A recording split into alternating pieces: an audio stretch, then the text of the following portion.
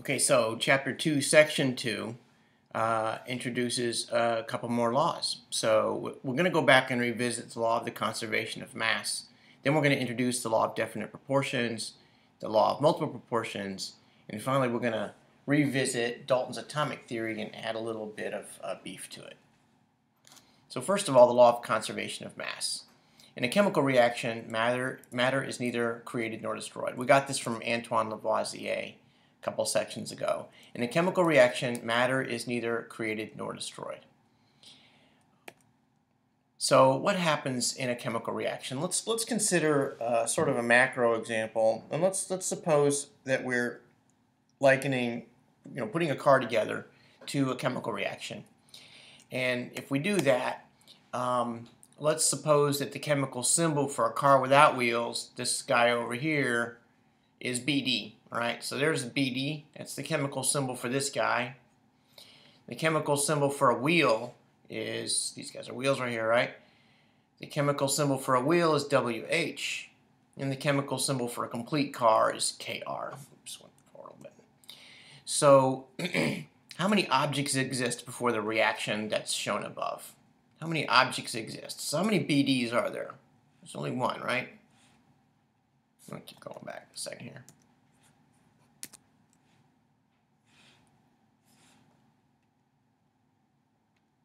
So how many BDs exist? One BD exists. Can you see it there? And how many wheels exist? Can you see the wheels right here? How many are there? 4. Okay? So what sometimes students are tempted to do when they get to chemistry is they see, this 1 plus 4, there must be 5 over here, right? Can you see how that's not right? See 1 plus 4, and what does that give us? How many cars do you see over here? Complete cars. Only 1. So what happens to the number? How many objects exist before the... sorry, I meant to go back down. How many objects exist before the reaction shown above? Can you see that there's 5 objects there? How many after? There's only 1. What happens to the number in this reaction? It changes. Okay, can you see that? All right, but what happens to the mass? All right, so now in the second question we're going to ask is, suppose each wheel weighs 80 pounds. All right, so if we're dealing with, let me go back to my pen here. If we're dealing, I'm going to put the mass below here, okay? We were putting numbers in this line, but let's put the mass down here. If we, suppose each wheel weighs 80 pounds and each wheelless car weighs 1,200. How many pounds of BD do we have right here? Okay, you should be answering that question on a piece of paper in front of you. I'm going to go ahead and write it out. It's 1,200 pounds, right? We'll do this mass in pounds. All right, now suppose each wheel weighs 80 pounds. How many pounds of wheels do we have? Well, there's 80, 160, 240, 320. I guess we knew that. It was 4 times 80, which gives us 320 pounds of wheels, right? Now, let me ask you, how many pounds of complete car do we have over here? So I'm going to ask you to pause the video and fill in that box right there. How many pounds of complete car do we have? Okay, let me suppose you paused it, and I'm going to write in here that you should have said 1520, right? Because it's 1,200 plus 320. Let me go to another piece of my paper here and say, just check this, confirm that, 1,200 plus 320 is 02, and that's 1520. That's correct. So it's 1,520 pounds of car. And can you see how the mass has been conserved? How much do the objects weigh before the reaction? 1520. How many after? 1520. What happens to the mass in this reaction? It is conserved, okay? It stays the same. All right. So consider an example that's a little more like something you might do in a lab or in theory. Suppose we've got sodium and chlorine, and we're putting them together to make sodium chloride. So let's consider first of all, I need my pen back. Let's consider first of all, if we have, let's consider the number up here, okay? So how many purple spheres do we have here? I can't. It's 1, 2, 3, 4, 5. Looks like it's 5 times 5 times 5. 5 times 5 is 25, so it looks like it's 125 balls there. Can you see that? 125 spheres? Okay. Oh, wait a second. No, this is a solid. Sorry. Let's go back here now. This is all one piece. How many pieces do we have here? There's only one, right? It's just one little block. Okay. How many pieces do we have here? 1, 2, 3, 4, 5, 6, 7, 8, 9, 10. We've got 10, right? And how many pieces do we have here? I'm hoping you're answering that question. You should, when I ask a question like that, yeah, you should pause the video and think what it is, because you'll get much more out of this if you can stop and think. Okay. So how many pieces do I have here? If there's one piece here and 10 pieces here, how many pieces do I have here? Let me put a box here to help jog you a little bit, jar you out of your sleep if you're asleep right now. Pause it. Fill in that video, or fill in that box. Okay, let me suppose you paused it, and there's one piece there. Can you see it? All right, so there's one here. 1 plus 10 is equal to 1, all right? If you're talking about pieces, that's exactly true. Of course, we're adding apples and oranges and such, so that's why it doesn't make sense. But mass now, aha. Here's grams and grams and grams. And this is the law of the conservation of mass. If I have 7 plus 7 grams of sodium, and then I'm going to have 7 plus 7, I'm sorry. I'm misspeaking, I'm afraid. If I have 7.7 grams of sodium over here, I'm still going to have it over here after it's all reacted, right? It's all there. So I'm going to have 7.7 in here too. And if I have 11.9 here, I'm going to have 11.9 grams of chlorine in here too. Get the both in there. So if they're both there, they're added together. Can you see that? So 11.9 7.7 gives me 6, carry the 1, 19.6 grams. And that's exactly what I have, okay? And this is the law. How do you spell conservation? An S here. Ah, ugly.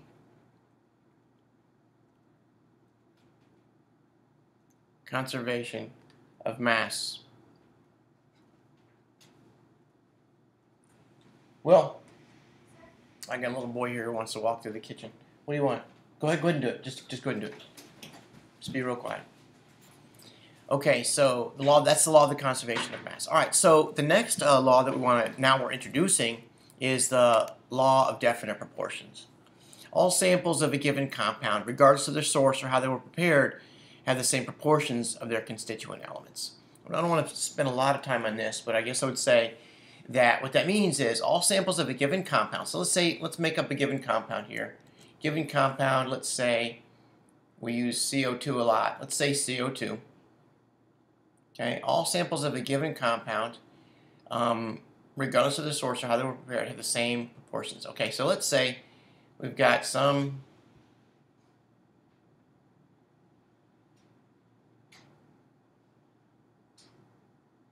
fella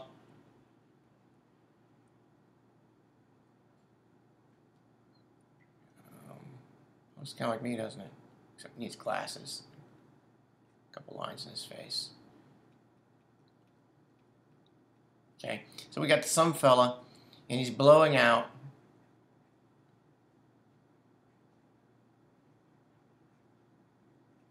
carbon dioxide. Okay, and we have another fella who's sitting in a car. Unfortunately, not quite. It's interesting. A picture.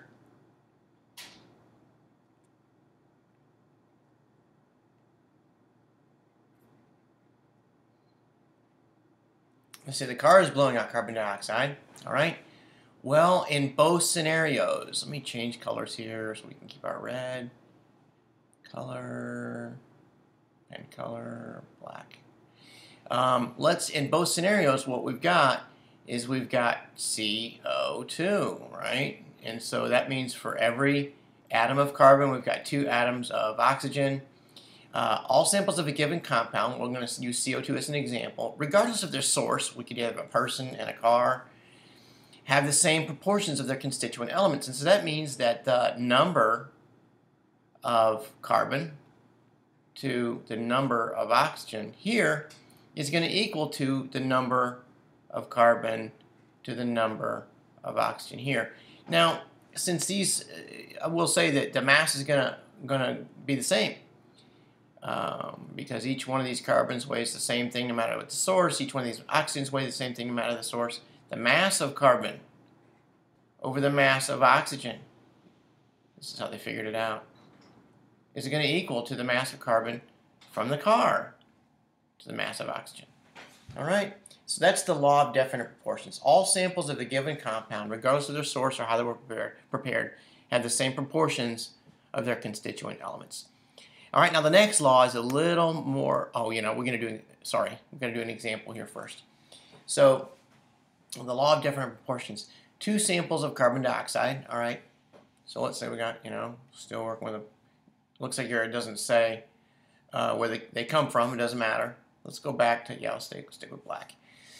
2 samples are decomposed. I'm going to say sample A and sample B is here, and here. 2 samples of a given compound are decomposed into their constituent elements. One sample produces 25.6 grams of oxygen. So I'm going to say mass of oxygen. I'm going to let this be a table. Here's one column, here's another column, and here's my first row, okay? The mass of oxygen is 25.6. This is going to be in grams. I don't have to keep writing grams out. And 9.6 grams of carbon. Mass of carbon, 9.6. We'll worry about sig figs later. Okay, and the other produces 21.6 grams of oxygen and 8.1 grams of carbon. Show that these results are consistent with the law of definite proportions. Okay, so what I'm going to do, I'm just going to think what I was thinking. I'm going to do what I did in the previous slide. I'm going to say, okay, well, the mass of oxygen over the mass of carbon from this sample must equal the mass of oxygen from the mass of carbon over here, right? So the mass of oxygen over here is 25.6. The mass of carbon is 9.6. The mass of oxygen over here is 21.6. Mass of carbon is 8.1. So I'm going to get my calculator out and calculate these two. You should be doing the same thing. 25.6 divided by 9.6 is equal to 2.667. And 21.6 divided by, I know it's going to come to, I trust this, indeed, 2.667. Okay, so we have demonstrated that which was to have been demonstrated. Okay, so the next law is a little more complicated, and we're going to spend a little more time on it in a minute here. Okay, the law of multiple proportions. All right, the law of multiple proportions, this is really wordy. When 2 elements, A and B, form 2 different compounds, the masses of element B that combine with 1 gram of elements A, that's a misprint right there, can be expressed, 1 gram of element A can be expressed as a ratio of small whole numbers. All right, so this is a lot of words here. Let's look at an example. Carbon dioxide. All right, so whenever I get something like this, and I recommend you do the same, I'm overwhelmed immediately. I'm going to pull that law back out. I'm going to actually flip to that in the page. Well, you don't have the book in front of you maybe, so I'm going to go ahead and pull that here. When 2 elements A and B, right, this is just the law as is defined in the textbook. When 2 elements A and B form 2 different compounds, the masses of element B that combine with 1 gram of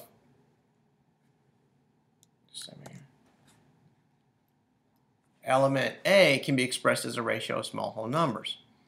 All right, so in the context of this example, what is element A? That's a good question, right? I'm going to come over here. I'm going to prove some stuff to myself. But element A, what is element A? Look at this. When two elements, element A and B, form two different compounds, the masses of element B that combine with 1 gram of element A. Aha, there's my element A, right? Okay, so the mass of element A, it looks like in compound 1.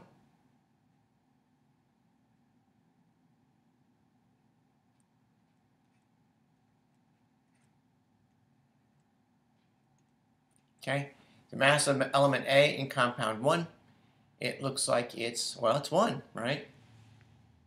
Agreed? 1 gram of A. If I'm going to try to map over this example to this definition, I'm going to let A be carbon. Okay, it looks like it's 1 in that one as well.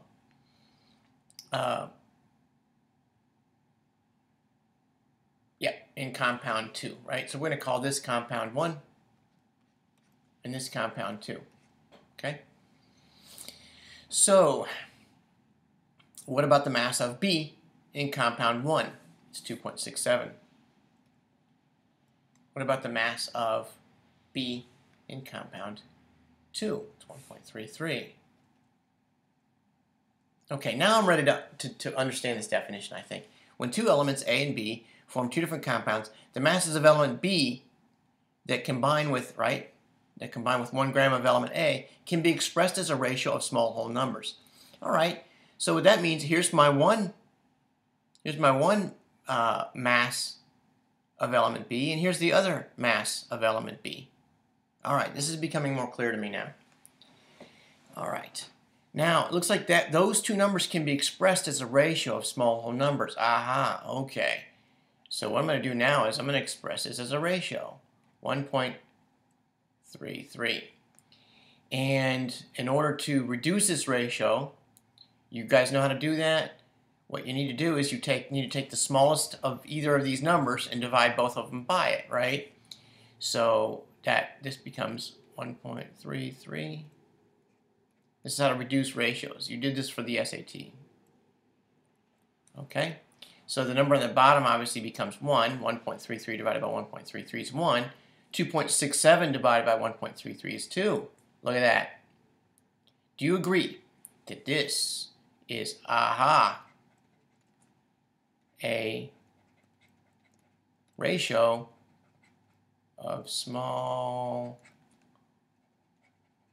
whole numbers? Aha, love it. Okay. So, indeed, this does demonstrate, or this is consistent with the law of multiple proportions. Okay. Now, let's look at another example. So the first thing I'm going to do, I'm overwhelmed when I see a problem like this. First thing I do is panic. Second thing I do is I look up this rule in the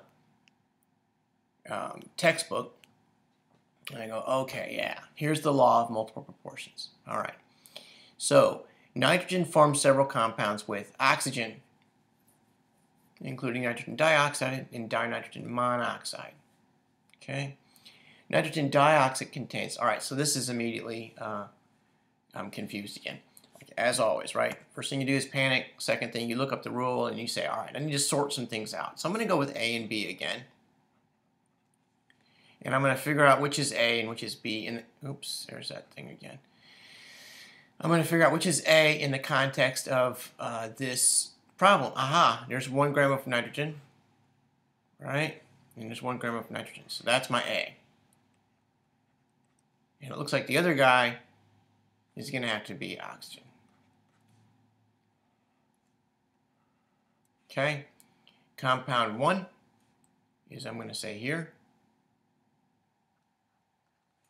Compound 2 is here.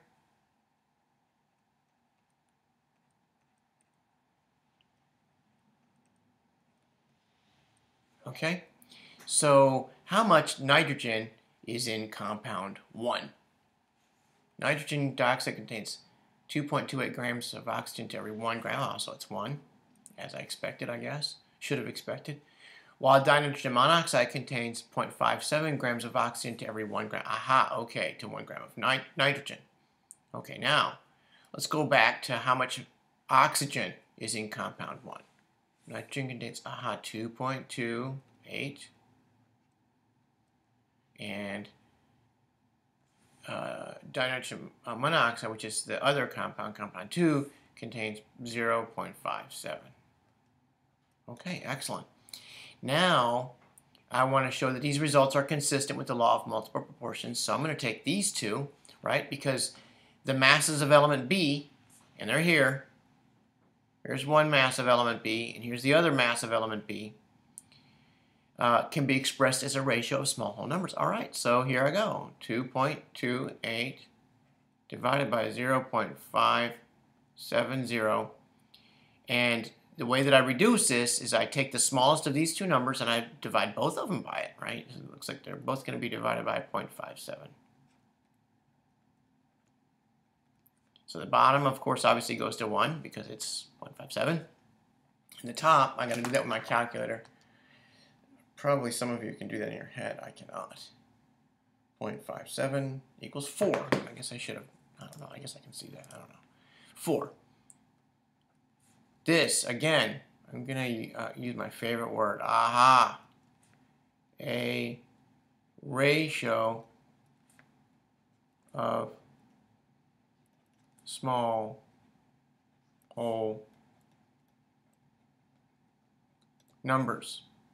All right, QED. We have now demonstrated that which was to have been demonstrated. Okay, show that these results are consistent with the law of multiple proportions. And then one final circle, or my next favorite word, QED. All right, congratulations. Okay, so the last thing we're going to do now for section 2.2 is we're going to consider John Dalton's atomic theory. And we're going to go back and add some beef to it. Each element is composed of tiny indestructible particles called atoms. That's what we did in a previous section. Each element, number 1, is composed of tiny indestructible particles called atoms. Number 2, all atoms of a given element have the same mass and other properties that distinguish them from atoms of other elements. In other words, the atoms are all identical. Number 3, atoms combine in simple whole number ratios to form compounds. Okay, look at that. And 4, atoms of one element cannot change into atoms of another element. In a chemical reaction, atoms change in a way that they are bound together with other atoms to form new substances. Okay, so these are the 4 rules of Dalton's atomic theory, which he suggested as early, can you believe it, as the early 1800s. Okay, hope that's helpful.